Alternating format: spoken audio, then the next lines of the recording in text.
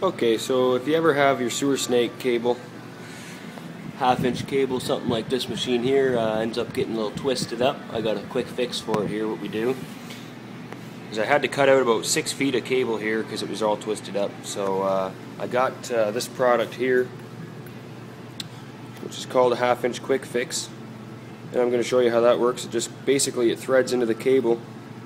You can also weld these on, but this one you don't need to weld. And it just threads into the cable and gets tight enough there that it'll never come off. So it looks just like that. It's all sharp as a razor on the end. What you do is you just get it started, thread her on there just till it gets snug like that.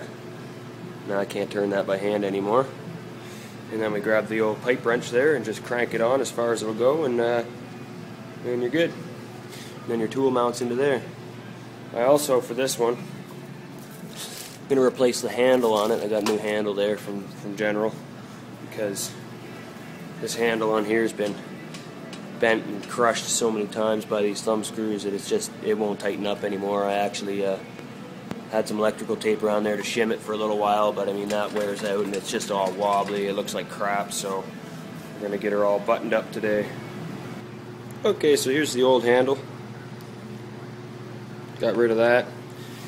Here's your quick fix coupler on the end. She's just buried right to the bottom there. That's not coming off. I actually smashed her on there with a hammer just a little bit right there just to make sure it's good and snug. And there, right? Looks a little better. Doesn't look totally frigged up anymore, so that's good. Just put the cable back in.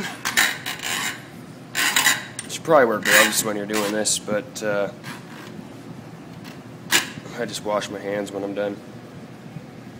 Really, really, really wash my hands by the means.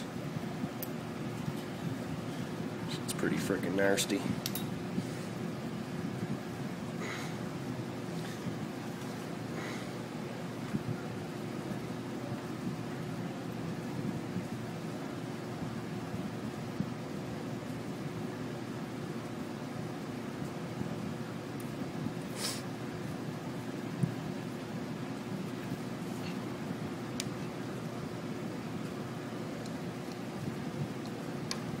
Gonna want to make sure that screw is good and tight. I'm actually going to tighten it up once I put the camera down here, because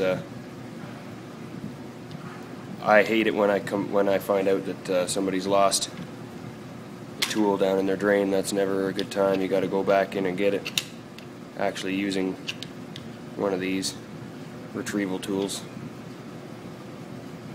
I'll make sure that's tight later. And then once you're done, just make sure you lube your snake up before you put it away, because nobody likes a rusty snake. And that's about it right there.